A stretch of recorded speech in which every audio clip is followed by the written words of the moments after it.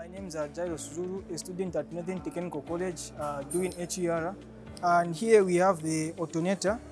So I'm going to show the procedure on how to dismantle the alternator and the right tools to use. For the tools that you have to use, you have to get the star screwdriver and the extension, socket extension. So I'm going to show the procedure on how to dismantle the alternator. First, you start with the locking nut, which is attached to the pulley.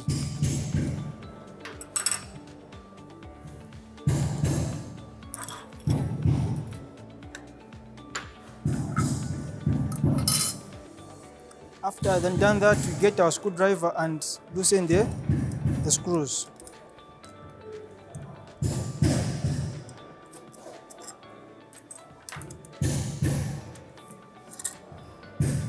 Then we take off our front cover.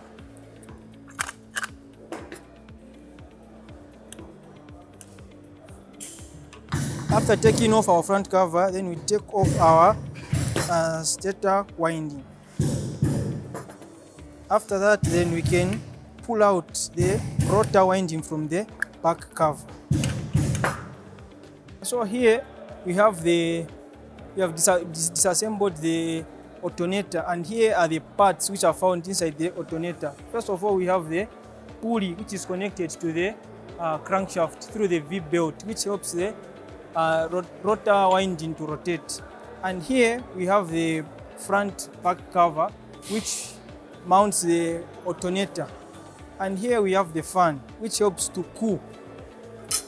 And here we have the stator winding, which produces the magnetic field. And here we have the back cover, which mounts the back of the alternator. And here we have the rotor winding, which has the slip rings where the brushes come in contact, and when they come in contact, and power is generated. And in assembling back of the parts, we say the last to disassemble is the first to assemble. So we are going to start with our rotor winding, taking it back in the back cover of the